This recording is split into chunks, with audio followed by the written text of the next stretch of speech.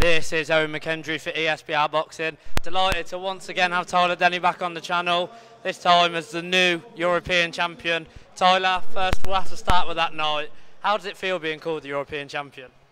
It's still nice, man, still nice, still buzzing with it, still, people are still sending me like videos of the night and everything, so bring on the next one. Has it settled in fully now? Because obviously, you know, you've done it the hard way, you've worked your way up, you've got a massive win over a bit of a maverick of a fighter whose record was very deceiving for his age, where he'd fought.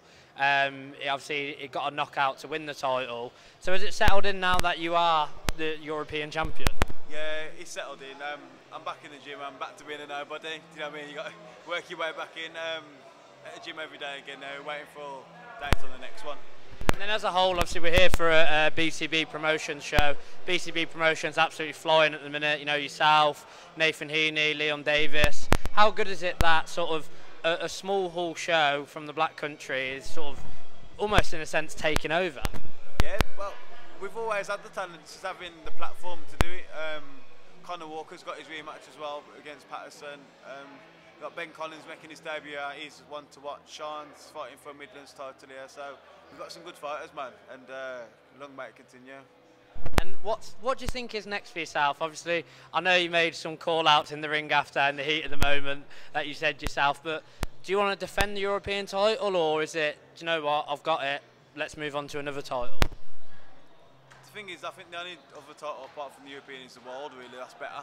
So until I'm in a position to get that, or some crazy fight out there, I'll defend that, and I've got something to offer people then, do you know what I mean? And hopefully I defend that early next year and move on, bigger and better fights, more money.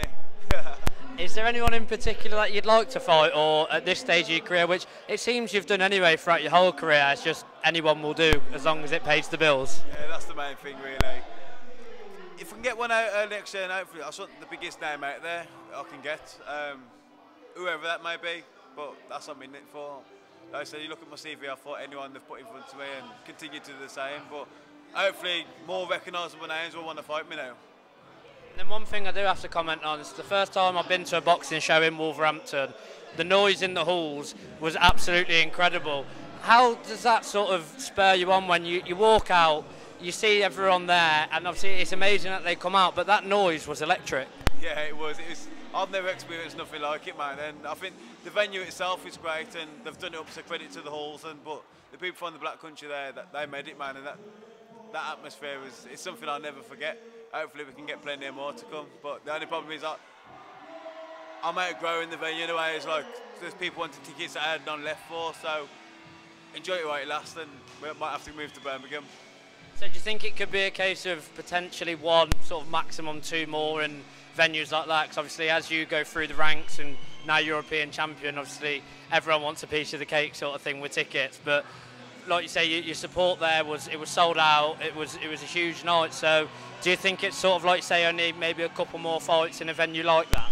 I think so, and it's going to be even harder now. Say for instance, someone off me who had 10 tickets off me last time, they've messaged me saying all their other mates want to come there, so it's gone to 15, 20, and there's going to be a few of them, so it's going to be a bit awkward doing the tickets for the next one, but that's a nice problem to have in it, so I've just got to keep winning, and I'm sure we'll find venues to fit everyone in. And is there sort of a time frame for you to get back out in the new year, or is it just wait for certain cards to be announced and take it as it comes? No, they've told me early next year, so I'm hoping March, maybe end of Feb, so hopefully. I'm in training now for it, so I'll be ready whenever it is.